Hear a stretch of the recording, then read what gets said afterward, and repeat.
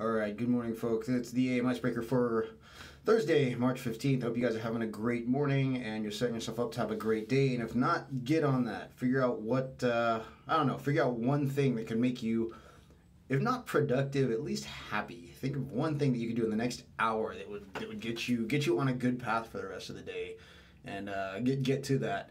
You know, I mean, sometimes that's what it's all about, and that's kind of what I want to talk about today is trusting the process. I think it was an episode of Mixed Mental Arts. If you guys know, that's Brian Callen and Friends podcast. It's really good. It's I've probably started watching that more than Rogan recently. I don't know. I like his guests and his conversations a little better. But I'll try and find which episode this was. It was one with he was on Andy Galpin and a few other folks, and you know, I think we all know that recovery, for example, has become a really big thing. Recovery and mobility. You know, we're trying to find all these. I don't know. We're always trying to find like whatever the magic training bullet is, and it's funny because my buddy John Russin said the other day, mobility has become this weird catch-all kind of bullshit cure-all thing, and I feel like recovery is probably going to be that next. I mean, we've seen some pretty crazy things. I mean, there's definitely recovery tactics that I think are awesome, but I think that's kind of the next area where we're going to start seeing some fitness-related snake oil, but. So it goes. But anyway, so someone was asking Galpin about best recovery methods, and Galpin had a great answer. His answer was, well, what are you actually recovering from? You know, maybe you don't need to actively recover. Maybe you need to just adapt and see what happens. You know, let your body kind of just deal with it. And obviously that's also not a catch-all answer, but it's something to think about, and that's.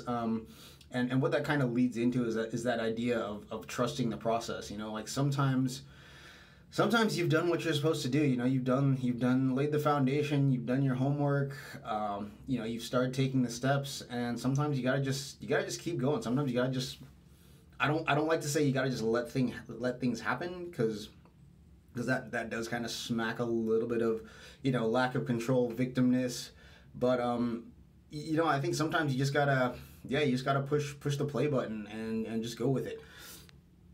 And of course, always be ready to course correct. Always be ready to take advantage of new information and new research if it's relevant. You remember you don't have to act. I mean, again, trust the process. You don't have to act on everything all the time right away. And just see what happens. I'm actually interested in that. That's I'm probably gonna at least always do some little mobility work just to get back to specifics because.